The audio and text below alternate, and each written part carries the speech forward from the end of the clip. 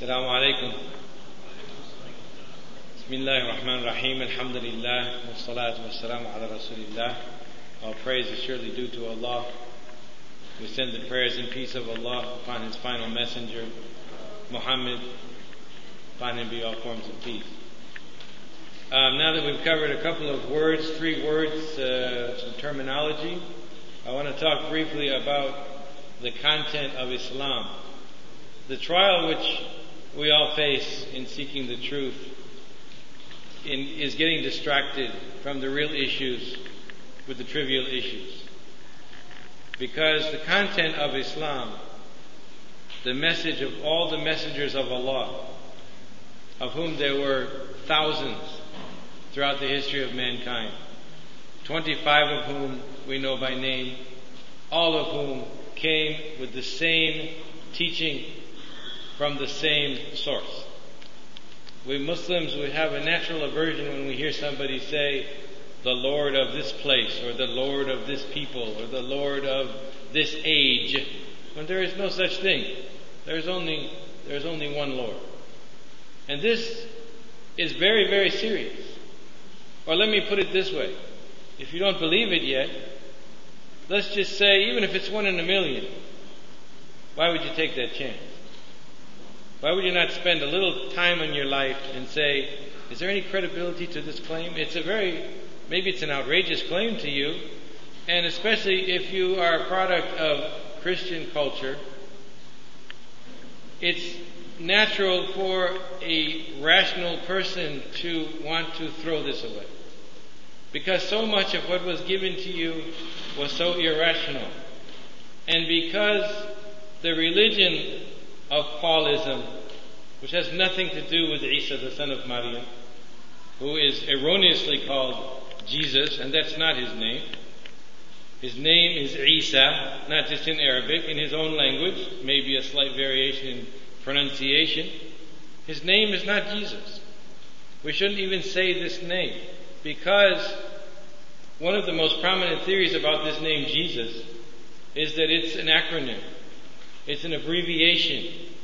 And what it stands for is, may his name be forever forgotten and never remembered. Now let me explain this. These were not malicious people who referred to him in this way. These were Jews who were monotheistic. And the true teachings of Isa had been lost to the world. And the polytheistic teachings of Paul and his cronies had assumed the name Christianity. And the Jews who still understood the Shema, hear, O Israel, the Lord your God is one God, naturally and of course absolutely abhorred this pagan belief of a deity with an offspring and 3 in 1 and 1 in 3. This is absolute apostasy. This is absolute antithesis of the message of Abraham and Moses and Dawood and Adam and Noah and every prophet through the ages. You cannot get farther from the message of the messengers to say God had a son. Or part of God is God and part of God is a human being walking on the earth, eating and excreting. You can't get farther from that. So in their shock and abhorrence at this innovation, this horrific myth that had been perpetrated and falsely attributed to the noble messenger Isa, the son of Maryam, some of the Jewish scholars in their writings, instead of writing any name at all, used to write, may his name be effaced and never remembered. And they didn't mean to insult Isa, the son of Maryam, or maybe the knowledge had gotten lost and they no longer even realized that this man was a prophet and a messenger of Allah. But what they were hearing was this horrific polytheistic abomination of deities having offspring and being split in 3 parts and reunited back to 1 part. And so they called him, may his name be effaced and never remembered. And this was eventually truncated down to Jesus. His name is Isa. Let's call him by his name. May the greatest peace of Allah be upon the messenger Isa, one of the 5 greatest ever. So, as I said, this question is so serious. Don't get distracted by a legacy of Christianity which turned religion into a monster, which boiled people in oil and burned them at the stake and committed genocide in the Middle East. No, first one, a long time ago. And all of these horrific things, so that rational people said, we have to get rid of religion. Well, you can't get rid of it because people won't give it up. So push it to the side. And it has nothing more to do with real life. And actually that was part of the content of Paulism in the first place, because he abolished the law. Isa, the son of Maryam, upheld the law, although some changes and modifications were decreed by the Creator in his mission. But in general, he upheld the circumcision, he upheld the dietary laws, he upheld the moral and sexual laws of the prophets before him. But not Paul. Paul said, all you need is faith without deeds. And it's all in your heart, and it's just a fuzzy feeling, and it's just whatever. Because he had to appease the Romans, because the beef between the followers of the prophet and the Romans was that the Romans said, Caesar is God, and Caesar is the law. And if you have any other law besides Caesar, we're going to cut you in pieces and nail you onto trees and do horrific things. Go read the history. It's beyond belief. All right? So the content of Islam is that we testify to two things. First, we testify, we say, Ashhadu an, that means I testify that. So put that aside. To the content, La ilaha illallah. Now you already know most of these words because he defined them for you. La, there is no. Ilaha, what does that mean? Anybody remember? What's ilaha mean? Ilah, what does it mean? A God, with a small g, if you will. La ilaha illa, except Allah. Now, the first thing we testify to is there is no ilah. Now, he said we can't translate Allah. As a matter of fact, we can't even translate ilah into English. Because ilah means someone who is something which is an object of ta'lih, which means that you revere and obey and submit to and worship this object. That's an ilah. And that's why you find people translating it differently. Some people say, no God but Allah. And some people say, no God but God. Well, that's confusing. Alright? And some people say, no deity but God or Allah. You're trying to clear it up a little bit. And some say, none worthy of worship but Allah. So they're trying to get at a meaning which again is impossible in English. La ilaha means do not make ta'lih. Do not make this act of, well, we all know what it is. Mankind has had this since day one. Until this century, there's very few human beings who don't believe in a deity. That was never the issue. The issue was monotheism versus intercessors and intermediaries and all that. In our century now, we have a lot of people saying, no such thing. This is fairly unique in human history. There hasn't been many times in human history when anybody said such a thing. Idol worshippers didn't say such a thing. The idol worshippers in Mecca didn't say such a thing. They said, إِنَّمَا نَعْبُدُهَا لِيُقَرِّبُونَ إِلَى اللَّهِ زُلْفَى. They said, why do you go to these idols, 360 idols in the Kaaba? Why do you go there and give them things and whatever you do there? They said, we only do that to try to get closer to who? Allah. So Muhammad didn't bring this word. They already had the word. Allah. And that's who he was. La ilaha is a negation of ta'lih for anyone else. And Allah, in this instruction to us, put negation before affirmation. We don't say, Allah is my Lord and no other. No. We say, no other but Allah. He put negation first. Why?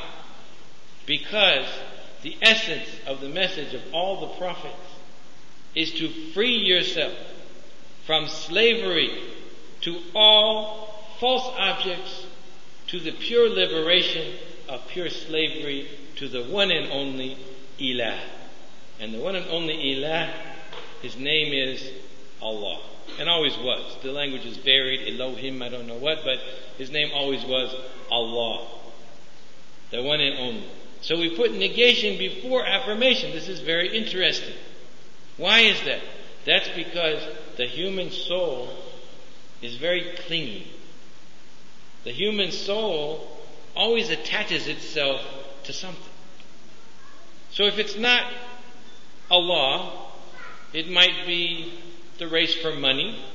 It might be another individual, probably of the opposite sex, what we call love. It might be anything, but the human soul tends to attach. It's very clingy. It wants to hook onto something and say, this is the meaning of my life. And that's why negation comes before affirmation. We say, before you can straighten yourself out, get rid of all clinging to anything except the creator of the heavens and the earth. La ilaha. We negate that first. I'm not going to make ta'leeh. I'm not going to accept unquestionably legislation from. I'm not going to bow in prostration to. I'm not going to regard as the ultimate authority in every question that arises between me and myself or me and others, anyone. How does that comes first? Illallah. Except for Allah. Then we go on to say, wa ashhadu anna, and I also bear witness that Muhammad Rasulullah. This is an interesting sentence. I bear witness that Muhammad, alayhi salatu wasalam, peace be upon him, is the messenger of Allah. Technically, we have to say the messenger of Allah because Allah is definite, and this is ilafa, and Rasulullah becomes a definite type of a construct, and the messenger of Allah. But not really, because if we say the messenger of Allah in English, it comes out as the only one. And that's not what it means. Alright, so that's another translation problem. I bear witness that Muhammad is a messenger of Allah. Well, yeah, that's what it means, but it didn't exactly say that. Muhammad is the messenger of Allah. Now you've got the wrong idea in English altogether. Muhammad Rasulullah means he's Allah's messenger. Let's put it that way. He's Allah's messenger. Certainly not the only one. We have 25 which are named by name in the Quran. Messengers of Allah. Prophets and messengers, and we have been told in the hadith that in sum total there are over 100,000 in the history of mankind, and there are no more after Muhammad, the final seal of the messengers, the first messenger to come to all mankind. None of the others did. They came to their own people, including Isa, the son of Maryam, the one falsely called Jesus. So, I bear witness that Muhammad is the messenger of Allah. Now, it doesn't matter whether you like Islamic architecture or the Muslims you met were nice people or not. Don't get distracted by the small issues, because the eternity of your hereafter is what is at stake here. So the claim that is being made is that, first of all, there's a deity. If you haven't got past that, work on that. There's a couple questions that I'm advising you to work on. Not for my sake, for your own sake. And the ideal situation is that you would work on them one at a time and you'd get to where you need to go. But that's not reality. You might have to work on this one a little bit and then work on this, and they might overlap and say, well, if Muhammad's really a messenger, let me look at his message and see if that strikes me the right way. Probably not the best course, but some people need to do that. At the same time, you're working on the fundamental issue. Is there an ilah? Does this creation have a creator or not?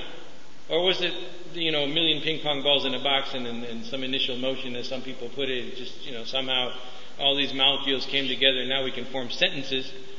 Seems very far-fetched to me. I think that's the exotic tale, not the issue of a deity. So you need to decide, you need to find out, is this true?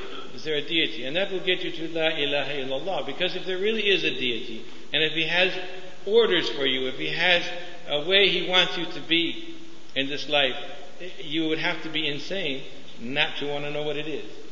If you decide that there is indeed a deity. But we have to get to the second half. And that Muhammad is the messenger of Allah.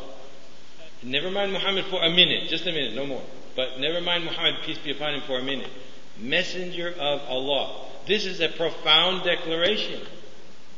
This is saying that this deity, this ilah, this creator of the heavens and the earth, spoke to mankind. It's very different from the sort of materialistic understanding, even whether there's a God or not, that all this stuff just sort of happened and the swamp bubbled and there was amoebas and it evolved and then there was us. This is a real different sort of scenario. And you, every one of you, needs to decide and really understand, is this possible? Do I believe this? What does the data suggest? And to do that, you have to really widen your scope. Many of us have a very narrow scope. And we say, oh, women should be free and equal to men, and the economy should be capitalist or maybe socialist or maybe something in between. And therefore, if any message comes to me that doesn't match that, I know it's false. So you've decided up front the truths of the heavens and the earth, and now when a message comes to you, you're going to judge based on what you already decided. Not a very wise position, if there's any possibility that these two suppositions are true. Those two suppositions being that there is a creator, number one. Number two, that he, I'll get back to that, spoke to mankind. Spoke to mankind through Abraham, through Moses, through Isa the son of Maryam, through Muhammad, through Noah, and others that we don't even know about. That's the proposition. If you convince yourself that it's not true, then these are a bunch of myths and you don't need to bother yourself. You can go back to just the politics of, well, how are we going to defeat these people and get their oil and keep everything in order. But if there's any possibility that it's true, then you owe it to yourself to find out. And as I said, you might have to jump around. Let me entertain this deity thing for a minute. Do I believe there's a deity? How would I pursue that? Let me see. And you might want to go read some of the Quran and ponder everything you've ever heard that relates to it, and work on that decision. Work on that decision, because everything in the environment is definitely pushing you away from it. It's actually censored and banned in every university in America. Every university in America is mandatorily atheist. Because if you write any kind of scholarly work about anything, about history, about archaeology, and you posit, or you assume in your analysis, or you not assume, if you even allow for the possibility. If you see, okay, the Muslims have a story about Maryam, the mother of Isa, being in a room and food coming to her out of season. And her guardian would come in and said, how'd you get this? And she would say, it's from Allah, He gives whatever He wishes. Christians never heard of this story, at least for 400 years minimum, prior to Muhammad, peace be upon him. When the Muslims came in, like, what are you guys talking? How dare you speak about our man? We have his stories here in the Bible. Many, many years later, actually within the last century, within the last 50 years, I believe, some of the scrolls that were discovered, that were written more than 400 years before Muhammad, and completely lost around that time or earlier, and not known to anyone, were unearthed. I believe it was in Qumran, could have been the Dead Sea Scrolls, and there was the story. Maryam, the mother of Isa, was in her chamber and food appeared that was out of season, and her guardian came in and said, where'd you get that? And she said, it's from Allah, He gives whoever He will. Now, if you're in a university and you write, you know what? Maybe the data here is suggesting a common source. Alright? That Muhammad got this information from the same source that other people got it from, which is the Ilah, which is Allah. If you were to write such a thing, I guarantee you will be denied your degree, if not removed from the university entirely. So it's not allowed. It's not allowed in U.S. academia to even entertain the notion. But you as an individual should not be held back by that. You should allow yourself to entertain the notion with all your rationality, all your abilities, all your intellect, and decide for yourself. Don't let others decide for you. Is it possible that this world has a creator? Number one, because, as I said, most of mankind, if you take the whole span of mankind, probably 99.99% believed that. It's only in the last century or two that there were any significant numbers of people saying, no, I don't believe that. But that's not the point, because that's not Ilah. Okay? The creator, the prime mover, some people called it, I don't know what, the supreme being, that's not the Ilah. Remember Ta'li? Ta'li is you. This is what you do, not what the deity does. We call that Rabb. Or Khaliq, we have other words for that. The Creator, the Lord, the one who brings life and brings death and controls everything, controls what's in the universe. We have other words for that. That's not the Ilah. Those terms refer to what the deity does. Ilah refers to what you do. It refers to your worship and submission and obedience to the deity. The second proposition, of course, and this is the more outrageous if you're coming from the outside and you never understood these things before. Why on earth would this deity, this creator of all things, this one who is in complete control, why would he create two creatures, us and another creature called the jinn, who aren't always subject to his orders? They're subject to his will, yes, because everything is subject to his will. But he tests them. He creates them with a will to choose, and then he sends a roadmap through a messenger and says, this is righteousness, this is what I want you to do, this is evil, this is what I want you to stay away from, and then waits to see what the result's going to be. Actually, he knows the result ahead of time, but that's a weird proposition. That's a great big proposition if you've never entertained such a thing. So don't get distracted by any other issues, by politics, by cultural issues, by do I like these people, do I not like these people, how do they treat their women. Don't worry about that yet. Stay focused on the two questions. Do I believe that there's a creator? Number one. And I think most people ultimately do or will. And do I believe that this creator actually sent messages to mankind as a test for us? Now that one's probably a little harder. And these messages are all basically in agreement that we'll face the consequences of what we do in this life, and those consequences could be grievous and painful and terrible. And they could be the ultimate opposite of all that. If there's any chance of that, don't you want to know? The book, the final book sent to Muhammad, peace be upon him, by the way, yes, it is a Quran, it is a recitation, but incidentally, it also refers to itself as kitab, which means book. And the amazing thing about this is that Allah gave us the knowledge that His final message will be preserved in two ways. And it's preserved every single consonant and vowel in it from the day it came from Allah. And it was preserved in two ways. It was preserved as a Quran, which is the majority of it, when it mentions itself, it calls itself Quran. And it was preserved as kitab, as a written book. And a lot of people get confused about this. They say, well, the Quran didn't have vowels for a couple of decades, not even diacritics, which distinguish some of the letters from each other. How can you say this book is accurate?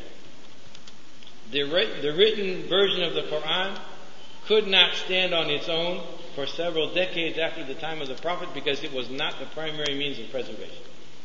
It was preserved orally as a recitation. There were dozens and hundreds and thousands of people who could recite it from end to end and check each other and not make any mistake, and that's how it was preserved. It was written from the beginning, but the written was only notes. It was like, what do you call that stuff? The court reporter. It was like shorthand, because a lot of it was ambiguous. There was three letters here you couldn't tell from each other because no one had invented the dots yet. They weren't invented until later. So that it was not relied on as a written book. It was preserved as a recitation. But eventually the book reached a stage of independence when we got the diacritics and we got the vowels. Now, but the recitation never broke. The chain never broke. It has been preserved until today by dedicated chains of narration, of recitation. But the written became independent when it got all the vowels, and now there's no discrepancy between the two. So it was both a book and a recitation. So all of us need to entertain these questions very seriously, not get distracted in this pursuit, because it's really the only important thing. And when you come to realize that this world indeed has a creator, a Rabb, and He is indeed more than that, He is an Ilah. He is one who not only has will and power and omnipotence, but also has order and command and things that He dislikes and things that He likes from us. and requirements of us, what He wants us to do and be in this world. That's the ilah. And if you get to that level of understanding, then, well, what about these messages? And especially the final message, which is preserved intact. You can read it as it came from Allah subhanahu wa ta'ala and look for guidance in it. If you find this to be true, you cannot call yourself a rational being if you don't run to it and try to see, okay, what does it expect from me? And then the other issues that have been bothering you will become clear and easy to resolve. Okay, I'm going to turn the mic back over to our star attraction here. And please be saving up your questions for the question and answer period after the afternoon prayer, which we'll make after this next segment.